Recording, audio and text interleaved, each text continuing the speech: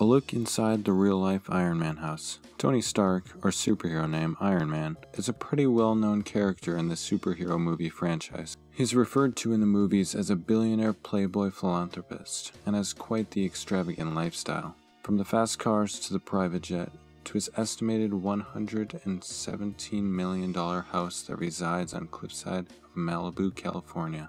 This mansion is where Stark keeps most of his possessions, like his car collection, and of course his Iron Man suits. But besides what he keeps in this house, let's talk about the crazy features this house has. It has a state-of-the-art security system that Jarvis, Tony Stark's AI assistant, controls. It also has some crazy skylights and a giant glass window with panoramic views of the ocean. Let's be honest, nothing about this house is cheap.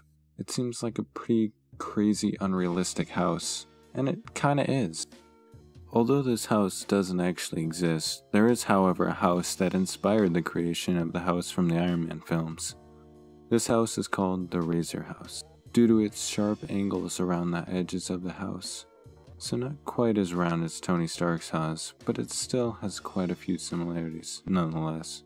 The house was designed by architect Wallace E. Cunningham in 2007. This 10,653 square foot house was purchased by singer and songwriter Alicia Keys. The house was purchased for $20.8 million, almost $10 million less than the original asking price. The house features glass paneling with panoramic views of the Pacific Ocean, and features 6 bedrooms, with almost all of these rooms overlooking a stunning view of the Pacific, similar to the view Tony Stark's house gives in the film Iron Man. The house features 3 stories of luxury. It features a library for all the bookworms out there, a theater, and a fitness area. Moving to the exterior, it has a comfortable seating area with a fireplace for hosting guests, or when you want a chill night underneath the stars. There are also many other features about this house that makes it unique, but unfortunately that's all the time we have today. Let us know in the comments what you thought about this house.